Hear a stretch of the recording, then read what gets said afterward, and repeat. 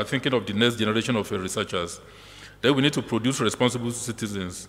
Then our graduates should be able to contribute to economic and social development. Then they should be in the position to produce new knowledge.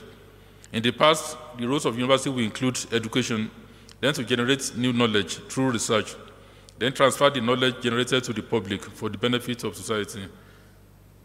In contemporary world, there are additional roles for the university, including, but not limited to, fundraising for research projects, evaluation of technology, protection of research results, then commercialization of research results, licensing, negotiation, increased collaboration with industry, technology marketing, entrepreneurship development, then incubation of spin-up and startup, then intellectual property training for researchers. As the apex academic institution, the research university is central to the global knowledge economy. It educates leaders, scientists, and scholars who serve society, academia, industry, and the broader economy. It conducts research, and it is the window to international science. Research universities are central to the success of higher education and contribute to the common good. This is from the Hamburg Transnational University Leaders Council, held about 6 weeks ago in Hamburg, Germany. And to be effective in contemporary society, research universities must maintain their essential roles of teaching, research, personality development, and service to society, but must also constructively engage with and, by example, provide leadership to the institutions in the post-secondary sector. Because before students come to the university, they will have been to elementary school or secondary school. So the quality of those tiers of education also depend on what goes on in the university itself.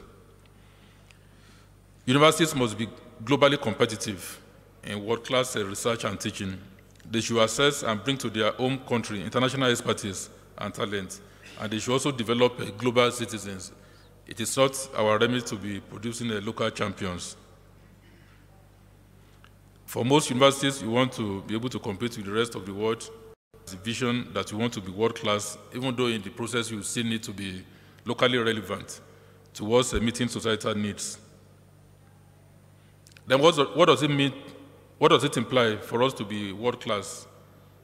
The world-class universities are recognized in part for their superior output.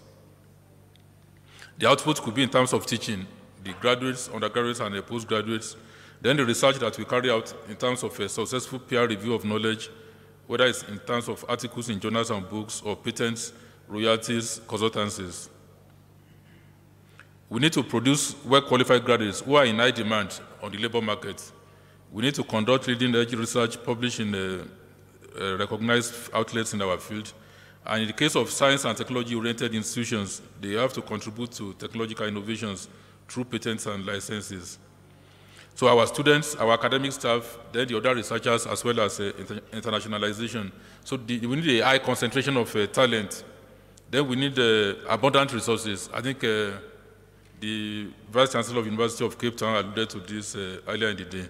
In terms of public budget resources, endowment revenues, tuition fees, where applicable, then research gifts. Then the favorable governance is essential in terms of a supportive regulatory framework, autonomy, so that the academic staff in particular, they are free to think and research on any topic of their choice. Then academic freedom. Then the leadership team is important because you find instances in which two departments, they have about the same level of resources, but one is doing very well while the other one is regressing. Then there should be a strategic vision. Where do you want to be in the next 10 years, in the next 20 years? Then there should be a culture of excellence. Excellence may not be easy to quantify, but when there is excellence, you feel it. For the University of Ibadan, which is the oldest university in Nigeria, established as a college of the University of London in 1947-48, we've had a lot of ups and downs because it's owned by the federal government. So you observe that the fortunes of the university, they are largely tied to what is happening in the national economy. In the earlier days, from 1948 to 1966, the standard was extremely high. There was restricted enrollment. Indeed, some of the students in those days who were asked to withdraw. To start by congratulating the Republic of Rwanda for starting a center that is so important, that is the SDG Center for Africa, and hosting it, and also for choosing the right partners. Because I saw that you have chosen Japan as one of your development partners, and you can never go wrong if you choose Japan as your partners. We have experienced them in our university, Jomo Kenyatta University of Agriculture and Technology. They not only pass the skills to you, but they also help you with the capacity building, and also they entrench a very good work ethics in the people whom they interact with. So I'm going to dwell only on 2 SDG goals. That is goal number 4, which is quality education, and a lot has been touched on it, and also on the goal number 5, which is gender equity and empowerment of women and girls. So by the end of the Millennium Development Goals, 51% of the world's population was female. And imagine, we all missed out. Africa missed out in the MDGs, as you were told. So we really don't want to miss out on the SDGs. In fact, I'm happy that on the SDGs, the universities are now involved, and they are on board in all the 17 SDGs. In the Millennium Development Goals, we were left out. And then now, since the universities are on board, we don't want to miss out more than half the population by leaving them out of the SDGs. So that's why I'm going to highlight the importance of women and their role in making sure that the SDGs are going to work this time around. And as I said, by the time the MDGs were ending in the year 2015, you can see that the whole world was more female. The more red, the more women. And you can see in Africa, south of the Sahara, we have very many ladies. I don't know what has happened in the north. Yeah. Next, the other one is global gender equity. You can see there are some places that are so bad for the girl child to stay in. And the worst areas, first of all, let's start with the best areas. The best areas, the more blue, the better the environment for the girl child and the women to stay in and to do their work. When you go to us the red, you are going to the worst areas. And you can see the best environment is mostly in the developed countries. In fact, the top 10, none of them is in fact in Africa. They have been talking about the ranking of universities. You can now see the ranking of the countries. We are not there. But when you go to the worst areas that you can have a girl child living in, you can see Africa starts to pop up. Chad being the worst, yeah?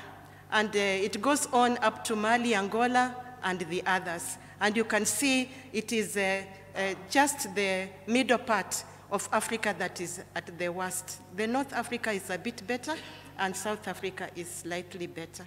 I have just an inquiry. I saw a tractor, Shuja, being assembled from your university. I wonder whether you were selling them out or distributing them out. I would like to share that information. And also the Taifa laptops. How could these universities here share them with you, at least at some contracts or through MOUs? Thank you very much. Any other intervention from this side? None. Yeah, okay, sir. The two of you.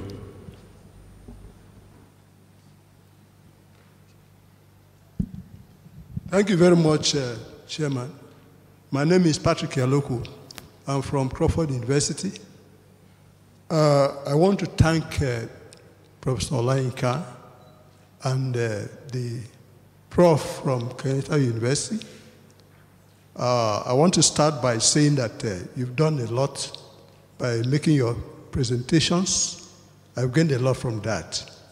But I want to base what I want to say now on what the President of Rwanda, His Excellency Paul Kagame, told us about the formation of a formidable triangle of partnership between government, industry, or call it private sector, and academia.